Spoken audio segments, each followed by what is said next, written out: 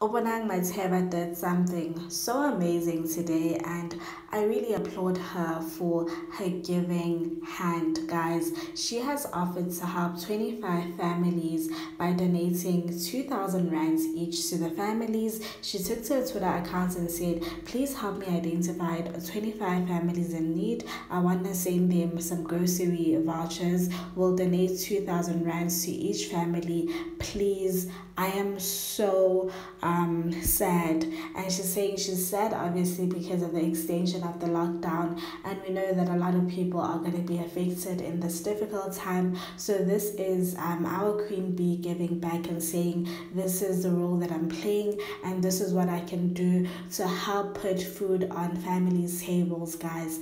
And I am saying big ups to Bonang, and I pray that we all look at this as an example, and also help where we can, guys. It could be anything, even if it's buying bread for that person or that family, or buying essentials for them if you can afford to, or giving them money, helping them with money. No matter how much it is, it really means a lot. So one Twitter user came out and said, how about 1,000 rands for each family, then add another 25 families in total, you will be helping 50 families.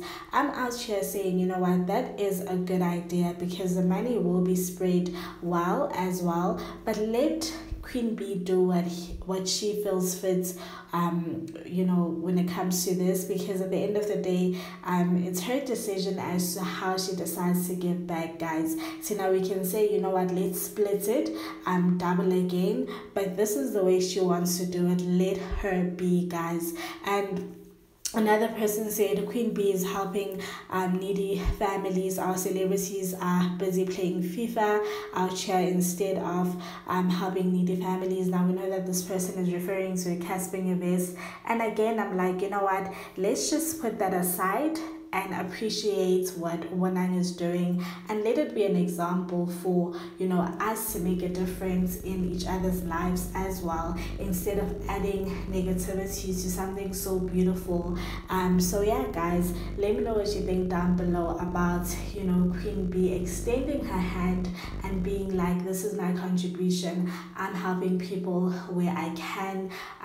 It really touched me, like looking at all the messages on Twitter, and people even sending pictures of their empty fridges and their electricity meters. Some people don't have electricity, they're running out of electricity. Some people have food that is running out, basically. Some people have empty fridges, and the stories are really touching, and it really broke my heart seeing that, guys. So God bless Bonang and her giving hearts and giving hand. That's all I can say. Please don't forget to subscribe, comment down below, like and share this video. This is the last video for the day. I'm off to bed because it's past 12 now. So yeah, hope you guys are good. Mwah.